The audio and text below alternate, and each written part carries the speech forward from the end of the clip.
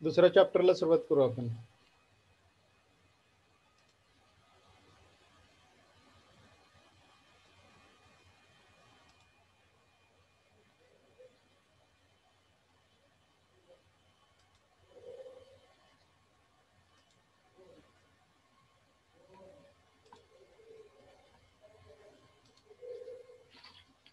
Screen दिसते का? Screen is visible? Yes sir, visible sir. हा बोला. आता शंका निरसन करू तुमचं सगळं. आता बोला, सगळ्यांचं आपण डाऊट्स क्लिअर करूया. बोला सगळ्यांनी, म्हणजे एकेकाने बोला, सगळ्यांना चान्स मिळेल. बोला. आता जरा सुदर्शन आणि सूरज शांत बसा, बाकीच्यांना बोलू द्या. आपल्या वर्गामध्ये 92 विद्यार्थी आहेत. तुम्ही दोघांनीच जर बोललं तर बाकीच्यांना संधी मिळणार नाही. बोला, बाकीच्यांना काही शंकाच नाही आहेत का? सर मोलार मास आणि ॲटॉमिक मास सेम असतात ना? हो, फक्त युनिट वेगळं असतं. ते ग्रॅम्स पर मोल मध्ये आपण कॅल्क्युलेट करतो. सर बोला. जो पेपर आपण म्हणजे युनिट टेस्टचा जो लिहिणार आहे त्याची म्हणजे हार्ड कॉपी पण सबमिट करायची कॉलेजला? हार्ड कॉपी असं सांगितलंय का तुम्हाला? नाही, काहीच नाही सांगितलं. हा, मग त्याच्यात इन्स्ट्रक्शन सांगतील ना एक्झामच्या अगोदर. आपल्याकडे एक्झाम डिपार्टमेंट आहे, आपण त्याची काळजी करायची नाही. आपण एकच काळजी करायची की अभ्यास चांगला करायचा. त्या टेक्निकल गोष्टींचं मायनर गोष्टी आहेत त्या. ते परीक्षा कसं घेईल, का घेणार का नाही, आपल्याला काही त्याचं एवढं काळजी करायचं कारण नाही. आपला अभ्यास पाहिजे. आपण अकॅडमिक्स मध्ये परफेक्ट पाहिजे. बघा, exam is not measurement of your talent. कळलं? तुम्हाला कॉन्सेप्ट कळणं महत्वाचं आहे. तिथे 0 मार्क पडला, 10 मार्क पडले, इट डझंट मॅटर. ठीक आहे. त्यामुळे how to conduct the examination, it is different part. अजून काही शंका आहे कोणाला? म्हणजे मला पुढे सुरू करायची. सगळ्या शंकांचं निरसन करूया. आज गप्पा मारूया जरा. 10 मिनिटं मला वेळ आहे. अजून 15 मिनिटं, 11:15 पर्यंत लेक्चर आहे आपलं. म्हणजे आता तुम्हाला गप्पा मारायला मिळत नाहीत ना, आता तुम्ही कॉलेजला येत नाही त्यामुळे. सर आता सर मला डाऊट आहे. हा सर बोल.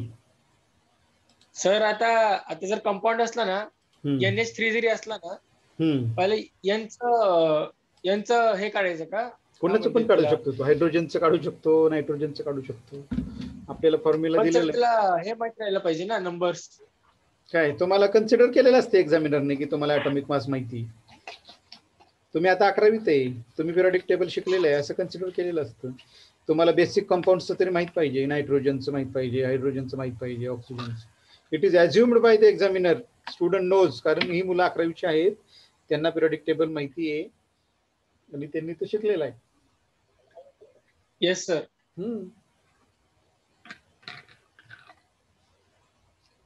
बोला, अजून कोणाचं काही शंका आहेत? खूप कमी केलंय सिलेबस त्या चॅप्टर. एकच लॉ ठेवलेला आहे फक्त. सीईटी ला कुठले लेसन येणार आहे? सीईटी? सीईटी ला कुठली सीईटी?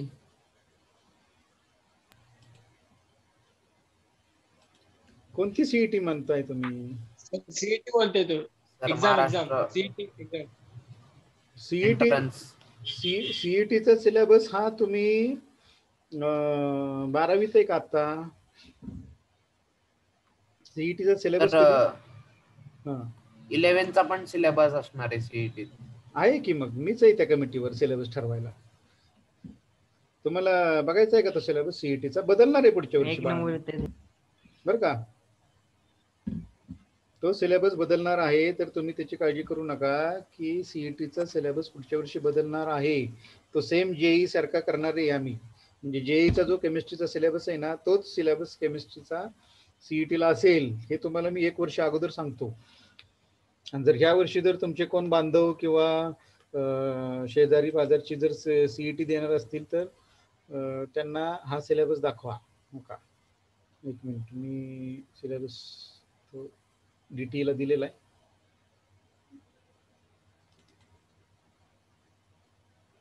सर पण सीईटी मागच्या महिन्यातच झाली सर सगळ्यांचं. कोणाची? महाराष्ट्र गव्हर्नमेंटची थोडी झाली, जेई झाली. हा सर, मागच्या महिन्यात झाली, फेब्रुवारी का जानेवारी मध्ये झाली. जेई झाली ती, सीईटी नाही नाही सर, झाली. सीईटी पण झाले. सीईटी व्हायची, अजून फॉर्म भरायचे मुलांना भरायचे. बघा हा सिलेबस आहे त्याला. 11वीचं तुम्हाला म्हणताय तुम्ही 11वीचं काय बघा, एवढे 11वीचे चॅप्टर आहेत. दिसते का स्क्रीन?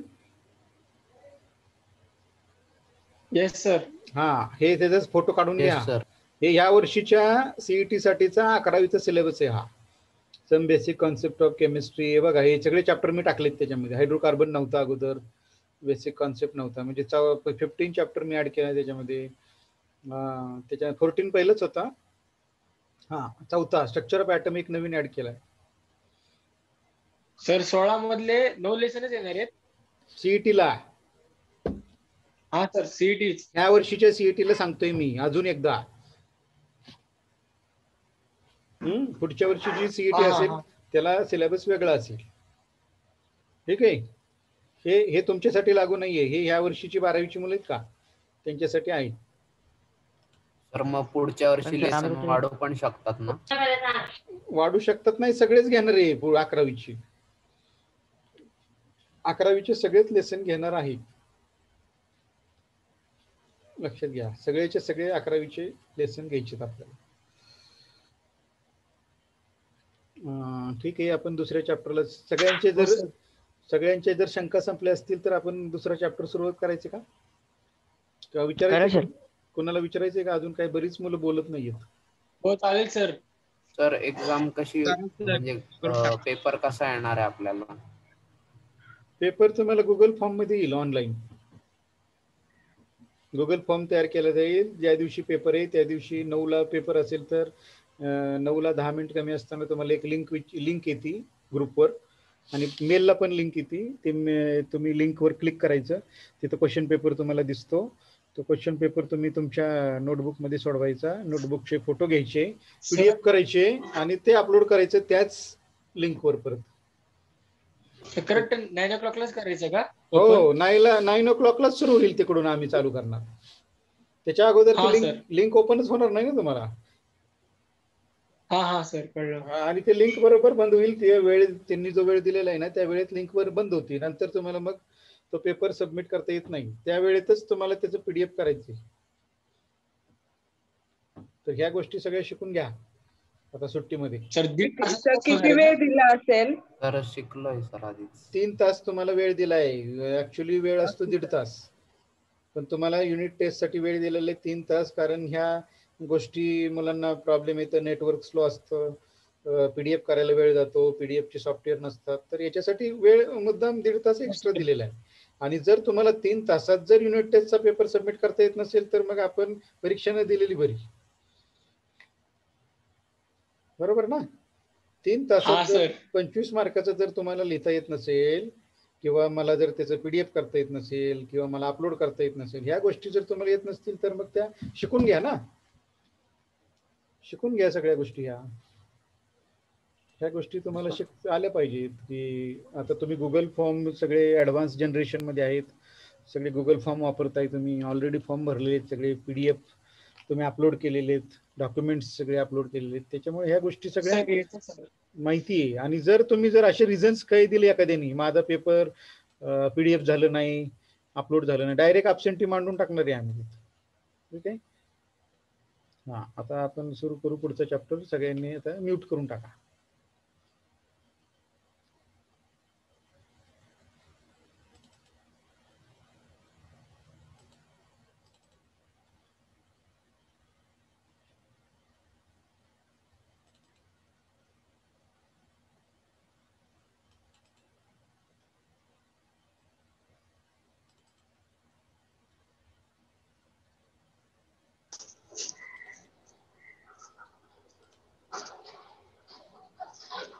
आर्य म्यूट कर.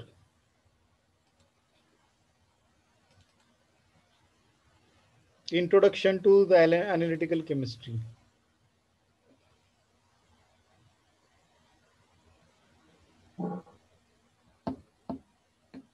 सर हे चॅप्टर कुठलं आहे सर? Chapter number 2. त्याचा रिड्यूस सिलेबस पहिल्यांदा बघा. दिसतंय का screen? Is visible to all? Yes sir. हा, याचं वेटेज बघा, वेटेज जास्त आहे बरं का याचं, 4 मार्क आहेत. मार्क्स 4 विथ ऑप्शन 6, म्हणजे 1 मार्क जास्त आहे मागच्या चॅप्टरपेक्षा. त्याला 3, 5 असं वेटेज होतं. याचं वेटेज 4 आणि 6. हे 4 असतं ते आउट ऑफ 70 असतं, आणि हे 6 असतं ते आउट ऑफ 98 मार्क्ससाठी असतं विथ ऑप्शन. म्हणजे 98 मार्क्सचा पेपर असतो तुमचा फायनलचा. एक चॅप्टर आपण जरी चांगला केला तरी आपल्याला 6 मार्क पडतील. म्हणजे हा चॅप्टर आपण, ह्या चॅप्टरवरचे पेपरला प्रश्न किती मार्काचे असणार आहेत? 6 मार्काचे. हा, त्यातले तुम्ही 70 मार्काचा जो पेपर असतो त्याच्यावरती 4च मार्काचे प्रश्न असतात. म्हणजे विथ ऑप्शनचा हा आकडा आहे, लक्षात घ्या. बऱ्याच मुलांना कळत नाही की हे 4 आणि 6 नेमकं काय आहे. म्हणजे ह्या चॅप्टरचा तुम्ही जर अभ्यास केला तर याचे ऑप्शनल प्रश्न जे असणार आहेत ते पण आपण सोडू शकतो. म्हणजे बाकीच्या चॅप्टरचा एखादा जर ऑप्शन असेल तर ह्या चॅप्टरला आपण तो क्वेश्चन सोडू शकतो आणि त्याचे मार्क मिळवू शकतो, लक्षात घ्या. म्हणजे हा चॅप्टर केल्यानंतर आपल्याला मार्क पडणार आहेत 6, असं लक्षात घ्यायचं. सर पण कसं होणार सर असं? तसं ते आम्ही कॅल्क्युलेट केलेलं असतं ब्ल्यू प्रिंट नुसार. ब्ल्यू प्रिंट तुम्हाला जे ब्ल्यू प्रिंट म्हणजे हा काय प्रकार असतो माहिती का? ज्यावेळेस क्वेश्चन पेपर सेट केला जातो त्यावेळेस हे सगळं वेटेज नुसार प्रश्न तयार केलेले असतात. म्हणजे इंट्रोडक्शन टू अॅनालिटिकल केमिस्ट्री ह्या चॅप्टरवर किती मार्काचे प्रश्न सेट करायचे? 6 मार्काचे. हा, मग मुलांनी 4 मार्काचं लिहायचंय का 6 मार्काने लिहायचंय हे त्याच्यावर डिपेंड आहे ना. सर जर आता आपण चुकून 4 मार्काचं जर लिहिलं ना तर मग 6 मार्क जातील का सर? असे कसे जातील? 6 मार्क म्हणजे 6 मार्काचे क्वेश्चन आम्ही या चॅप्टरवर देणार आहे. तुम्ही 6 मार्काचे लिहा किंवा 4 मार्काचे लिहा, हे तुमचा प्रश्न आहे. कळतंय का? म्हणजे तो प्रश्न कुठं पण डिस्ट्रीब्यूट झालेला असतो. हा, म्हणजे ऑप्शन सकट आहे ना तो.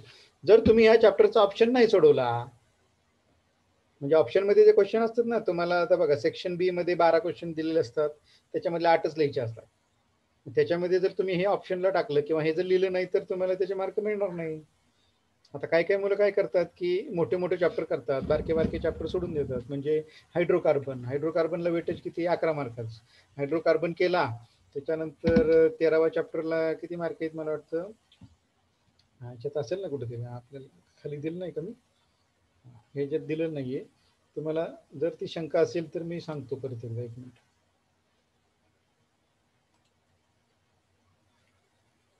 म्हणजे कसं असतं ते तुम्हाला समजून सांगतो.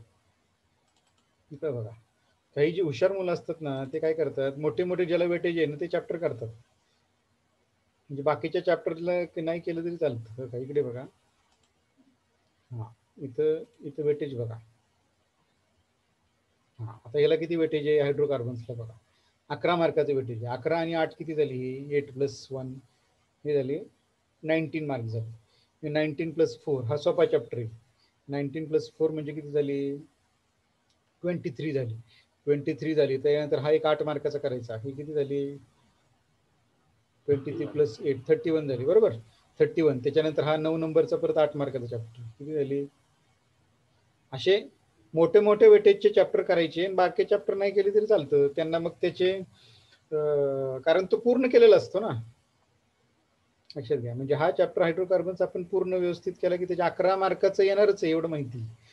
मग हे 11 मार्काचं केल्यानंतर आपल्याला असे बारके बारके चॅप्टर नाही केले तरी चालतात ना. आता हा कुठला आहे? रेडॉक्स रिएक्शन, हा ऑप्शनला टाकायचा कारण याला वेटेज कमी आहे. नंतर हा अॅनालिटिकल टेक्निक 2 आणि 3 मार्काचा, हा ड्रॉप केला तरी चालतो. असं ते प्लॅनिंग करतात. म्हणजे ही कुठली मुलं करतात? जे म्हणजे पूर्ण पेपर मध्ये त्या लेसनला 3च मार्क मिळणार का? हो, 3च मार्काचे येणार. हो, त्या लेसनचं 3च मार्काचे येणार. 3च मार्काचे प्रश्न येणार सर. मग सोडलं तर चालतं ना? आता ते चालतं असं मी ऍज अ टीचर सांगू शकत नाही. सोडायचं नसतं पण काही मुलं सोडतात. हो सर. हा, मग तो चॅप्टर दिलाय कशाला सांगा बरं मला तुम्ही. जर ते सोडायचंच असेल तर आपण अभ्यासक्रमात कशाला दिलाय? दिलाच नसतं ना मग, हो की हा नाही? सर. त्याच्यामुळे मी ते गायडन्स करू शकत नाही तुम्हाला. ते सोडायचं का तुम्ही करायचं, दॅट इज युअर डिसिजन. कुठलाही टीचर तुम्हाला सांगणार नाही की हे चॅप्टर तुम्ही सोडा. आम्ही सगळेच करा म्हणणार ना. ठीक आहे. Yes sir. हा, त्याच्यामुळे असं मनात कधी आणायचं नाही की हा चॅप्टरला वेटेज कमी आणि मी सोडून देऊ का. अरे ते दिलेले कशासाठी? अभ्यासासाठी दिलेले ना. मग ते वाचलं पाहिजे, आपल्याला नॉलेज मिळालं पाहिजे ना. ठीक आहे. आता डिलीटेड सिलेबस याचं बघा काय काय डिलीटेड सिलेबस पहिल्यांदा आपण बघूया. इंट्रोडक्शन डिलीट केलेले इन दिस चॅप्टर. 12.1 झाली का चुकून?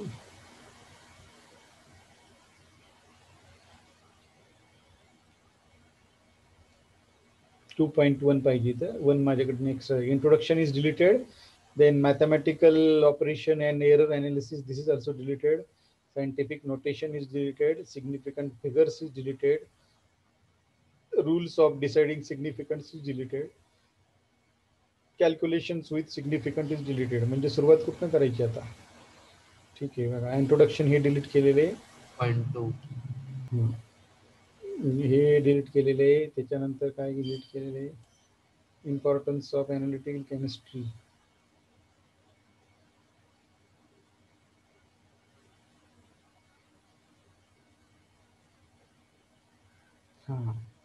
हे ठेवलेले. इथून सुरुवात करू आपण. ॲनालिसिस म्हणजे काय माहित पाहिजे तुम्हाला. ठीक आहे. इंट्रोडक्शन डिलीट केलेलं असेल तर हे ॲनालिटिकल केमिस्ट्री म्हणजे काय तुम्हाला माहित पाहिजे. 2 मिनिटात सांगतो. ठीक आहे. See, analytical chemistry is a branch of chemistry like organic chemistry, physical chemistry, then biochemistry, drug chemistry. So this is one of the branch of chemistry, analytical chemistry, which deals with the knowledge of the separation. Analysis means separation. आता त्याचं importance इथे दिलेले बघा. knowledge required for the student. Chemical analysis is one of the most important methods of monitoring the composition of raw materials. म्हणजे raw materials मध्ये काय chemical combination आहे हे analytical chemistryचं काम आहे. Their intermediates and finished products, and also the composition of air in streets, premises, in industrial plants. In agriculture, chemical analysis is used to determine the composition of soils, fertilizers. Then in medicine, to determine the composition of medicinal preparation. हे importance दिलेले म्हणजे analytical chemistry तुम्हाला कुठे कुठे उपयोगी पडणार आहे. तर वेगवेगळ्या फील्ड्स मधले एक्झाम्पल दिलेले आहे. Chemical analysis दिलेले. In agriculture is given. Then one is analytical chemistry has applications in forensic science also, engineering and industry also. Analytical chemistry is also consist of the classical wet chemical methods and modern instrumental methods. So nowadays this there is a wide scope for analytical chemistry, for the drug industry, for the dyes industry, for the paint industry. Different students are required to complete their MSc in analytical chemistry, because in industry now the automation, most of the plants are with the automation, and chemists are required there for only the observing or monitoring the reactions. Now the manual reactions are ruled out nowadays. In every sector the automation is going on. Means the reactions are carried out automatically. Only for the monitoring that reactions chemists are required. So one of the importance of this analytical chemistry to monitoring all the reactions. याच्यावरती कुठलाही परीक्षेला असा प्रश्न विचारत नाहीत. हे सगळी माहितीसाठी आहे. अनालिटिकल केमिस्ट्रीची माहिती. अनालिसिस म्हणजे काय? So analysis is carried out on a small sample of a material to be tested and not on the entire bulk. म्हणजे अनालिसिस आपण करताना पूर्ण, suppose we R doing the analysis of one mixture. So it is not required to take all the mixture. We are taking a very small part of that mixture and we will do the testing. When the amount of solid or liquid sample in a few grams, the analysis is called as semi-micro analysis. See, when the quantity of the mixture is very small, it is called as semi-micro analysis. It is two types of analysis. Qualitative analysis is different and quantitative analysis is different. Also, I explained in short when we are doing the titration. That is a titration is completed at the time of practical. त्यावेळेस पण मी सांगितलं होतं हे analysis काय असतं. Quantitative analysis आणि qualitative analysis लक्षात घ्या. तर आपण हे वेगवेगळे टप्पे बघूया. क्लासिकल क्वालिटेटिव्ह अनालिसिस मध्ये काय असतं? क्वालिटेटिव्ह म्हणतोय बरं कमी. Quantitative is different, qualitative is different. Quality words means it is a related to the quality of the substance. याच्यामध्ये काय काय असतं, separation such as precipitation is included, extraction, distillation, then identification may be based on different colors, odors, melting point, boiling point, reactivity. All this is related to the quality of that substance. And quantitative analysis includes the volumetric analysis. हे आपण experiment केलंय बघा, burette आणि पिपेटचा तुम्ही molarity काढली होती ना, that is a quantity major करायचे तिथं असते सबस्टन्सची, एखाद्या मोलॅरिटी किंवा आपण मोलॅरिटी काढतो. It is called as the quantitative analysis. Qualitative is different. It is related to the quality, and quantitative analysis is related to the quantity. याच्यामध्ये दोन आहेत, व्हॉल्युमेट्रिक अनालिसिस एक आहे आणि ग्रॅव्हिमेट्रिक अनालिसिस एक आहे. आता त्याचं डिटेल एक्सप्लेनेशन इथे दिलेले. Chemical methods of qualitative analysis. तर क्वालिटेटिव्ह अनालिसिस पण आपण प्रॅक्टिकलला, प्रॅक्टिकल ज्यावेळेस सुरू होतील तुमचं लॅबमध्ये त्यावेळेस आपण प्रॅक्टिकलला हे डिटेक्शन करतो. म्हणजे क्वालिटेटिव्ह अनालिसिस, एखादं सॉल्ट तुम्हाला दिलं जातं आणि त्याचं अनालिसिस करायला सांगतात. म्हणजे त्याच्यामध्ये कुठले एलिमेंट्स प्रेझेंट आहे, त्याचं नेचर काय, त्याचं कलर कसं आहे, मग त्याच्यामध्ये नायट्रोजन आहे का, कार्बन आहे का, क्लोरीन आहे का, ब्रोमिन आहे, ते पण तुम्हाला टेस्ट करून शोधायचं असतं. That is called age qualitative analysis म्हणतो. त्याचे दोन पार्ट असतात, एक इनऑर्गॅनिक क्वालिटेटिव्ह अनालिसिस असतं आणि एक ऑर्गॅनिक क्वालिटेटिव्ह अनालिसिस असतं. सो इनऑर्गॅनिक क्वालिटेटिव्ह अनालिसिसमध्ये आपण त्याच्यामध्ये कुठले सॉल्ट्स प्रेझेंट आहेत ते काढतो, म्हणजे कुठले कॅटाइन्स आणि अनाइन्स प्रेझेंट आहे काढतो. आणि ऑर्गॅनिक क्वालिटेटिव्ह अनालिसिसमध्ये आपण काय करतो की त्याचा फंक्शनल ग्रुप काय आहे, म्हणजे तो कंपाऊंड कीटोन आहे, अल्डिहाइड आहे का, कुठला म्हणजे अल्कोहोल आहे, म्हणजे त्याच्यामध्ये कुठला फंक्शन ग्रुप प्रेझेंट आहे हे काढण्याचं काम जे असतं ते ऑर्गॅनिक क्वालिटेटिव्ह अनालिसिसचं असतं. आणि इनऑर्गॅनिक क्वालिटेटिव्ह अनालिसिसचं काम म्हणजे त्याच्यामध्ये कुठले एलिमेंट्स प्रेझेंट आहेत, कार्बन आहे का, नायट्रोजन आहे, ऑक्सिजन आहे, सॉरी सल्फर आहे का, त्याच्यानंतर कुठलं कॅटाइन्स कुठले आहेत, अनाइन्स कुठले आहेत. सपोज कॉपर सल्फेट दिलेलं असेल तर Cu2+ हा त्याच्यामध्ये कॅटायन आहे आणि SO4 - त्याच्यामध्ये अनाइन. हे शोधण्याचं काम त्या क्वालिटेटिव्ह अनालिसिसमध्ये असतं. हे तुम्हाला जसं जसं तुम्ही पुढे जाल, 12वी कंप्लीट कराल, then graduation, post graduation, means BSc, MSc, post ग्रॅज्युएशनला तुम्हाला हे सगळे अनालिसिस करायला मिळतील. हां, इथे तुम्हाला थोडेसे एक शॉर्ट इन्फॉर्मेशन दिले अनालिसिसची. Chemical analysis of the sample is carried out mainly in 2 stages. First method असते ती dry method, in which the sample under this taste is not डिझॉल्व्ड, म्हणजे त्याला आपण पाणी टाकत नाही. ड्राय टेस्ट असतात. ड्राय टेस्टमध्ये आपण त्याला हीट करणं, त्याच्यानंतर त्याचा कलर, त्याचा ओडर हे आपण चेक करतो. लक्षात घ्या, ड्राय मेथडमध्ये आपण त्याच्यामध्ये पाणी वापरायचं नसतं. सर दुसरा क्लास चालू झाला असेल. ठीक आहे, झालं का तुमचं? हां, मग इथं बंद करू आपण. Okay, thank you sir. Thank you. Okay.